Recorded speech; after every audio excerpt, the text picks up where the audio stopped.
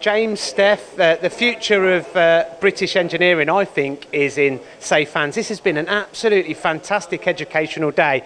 Can you tell our viewers about the day? Start with you, James, really. Wow, okay, so probably the backstory of how it all started. And I'm looking at Steph because she was a major component within this. So some time ago, we've spoken about it before on previous pieces, Gio, where colleges, and this is a bit of a general statement and it sounds derogatory, but it's not meant to be, colleges have not been able to deliver what is recognisable in industry. So, and there's loads and loads of reasons for that. That's not a college's fault. So when I struck an early relationship with this place, one of the leaders here said, you need to meet this lady called Steph.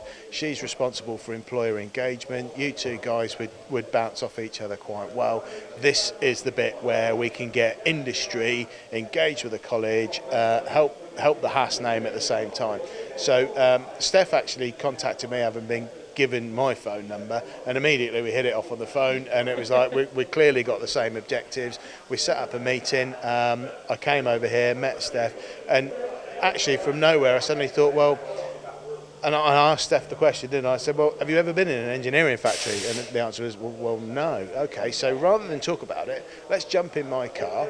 We'll go and visit all of the HAAS users in the general location around here.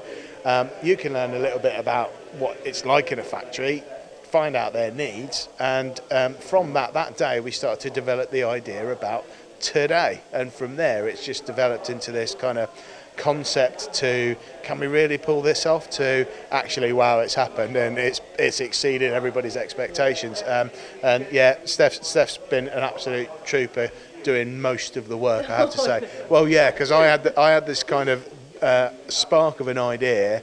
It's never been done before. It's kind of, let's get it out on paper, and Steph made it happen here. So yeah, it's been great. It's been great. Steph, first time I've met you today, and I can vouch for everything that James was saying. It's been brilliant to meet you, and your passion and enthusiasm is second to none.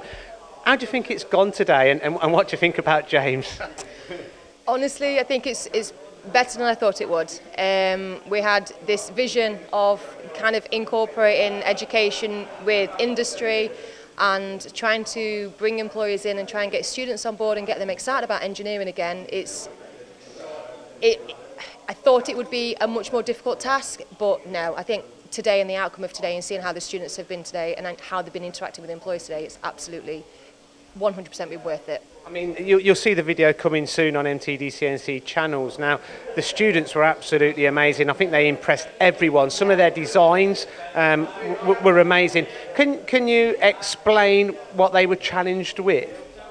So, they had very little to work on. It was literally come up with an idea and we're going to make this idea into reality, and it's the whole process, that journey of, okay, I've thought of something that I want to make, whatever it is. You've got this tiny little 75 by 75 piece of aluminium material, and you have to create something out of that.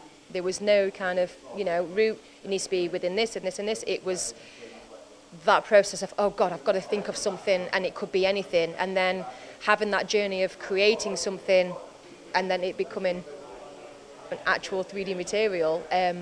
Yeah, and it's having that process and it being able to do in one day as well. So again, we mentioned earlier on, if you can do this in one day, imagine what you can do within a week or a month or a year. So now, I think it's safe to say that, like, the students, to a certain degree, were inspired. And do you think that it's potentially changed their perception of industry? Do you know what? I really do. It was almost, dare I dream, that might be the case with just a few of the students at the start of the day. And we talked about it. We said, if we can win, we'd got about 70 students there today. And we thought, if we can change the perception of 5 or 6 of them and get them engaged with the industry, that's a win. And by the end of the day, wow, I think we'd actually hooked all of them. And that's evidenced by the amount that just hung back, missed buses for us, wanted to talk about more, got some more ideas, blah, blah, blah, blah, blah. And yeah, what a win. Fantastic. Yeah, absolutely. I mean, there's lots of people with smiling like a Cheshire cat today. People have been happy, haven't they? And you can really see the enthusiasm and passion that not only the students have shown, but the mentors have shown. Steph, is this something that potentially you think that should be rolled out as standard for students looking to get into engineering? Absolutely. I think it's easy when you are on a college course, you know, it's easy to kind of get yourself in a routine, and I think without that hands-on experience, you can't really make that decision whether you're going to enjoy it. You don't know whether it's going to be for you or not, I don't think. And I think having an opportunity like this and giving them an insight of what it's actually like, listening to what employers are looking for from students, not just, you know, you're here, you're doing an engineering course and then that's it, you're going to be ready. Actually, no, we need to know what employers are looking for, because that's where we're sending them. So getting the employers involved and getting them, you know, telling us and speaking to us, what do you want from our students, and working together. Having an event like this, hopefully, you know, we might be able to explore this within other departments. It's not just engineering.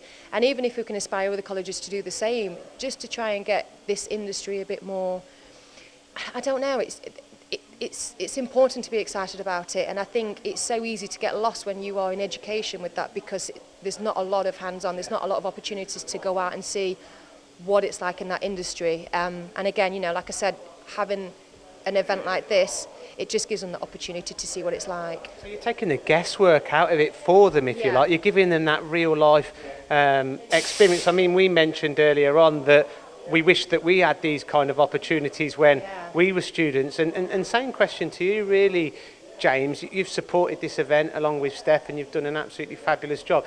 Is this something potentially that you guys would be looking to work together on maybe in the future and roll out across the country? Yeah, I think it is, and it's important to remember actually that, you know, all the organisations that were here today, the mentors, us, our job actually isn't just to help students feel better about their day or have a lovely time. We're here to sell machine tools. That's our function. So we can't lose sight of that commercial pressure. The mentors that were here today have given up a lot of their time from different organisations, customers, suppliers, and again, they were aware of the fact that this is an investment, not just for future engineers, but actually this is about students being comfortable, confident and safe on working on equipment that, as I said before, is recognisable in industry, but actually a brand that you can grow into as well. This is going somewhere. It's not just a little educational piece. And it's actually built a narrative that people can discuss as well. So it's the networking that's happened today and the message that's going to get out there. I fully expect to be talking to customers over the next few weeks that haven't been involved to today. What's gone on? What was that about then? How do we get involved with something like that? How do we get our apprentices engaged? And it's a very real need at the moment. The industry keeps talking about a skills gap. We have to have a market to sell to. This is something that will get talked about for a long time. So, long-winded answer to the question, but with some important messages in there. Yes, we'll be doing it again. I'm sure we'll do it probably on an annual basis here. And you're absolutely right, there's no reason why we shouldn't roll it out in different forms, actually, at different levels of education across the country. No reason at all. James, absolute pleasure. Steph, lovely to meet you, and good luck for the future. Thank you very much.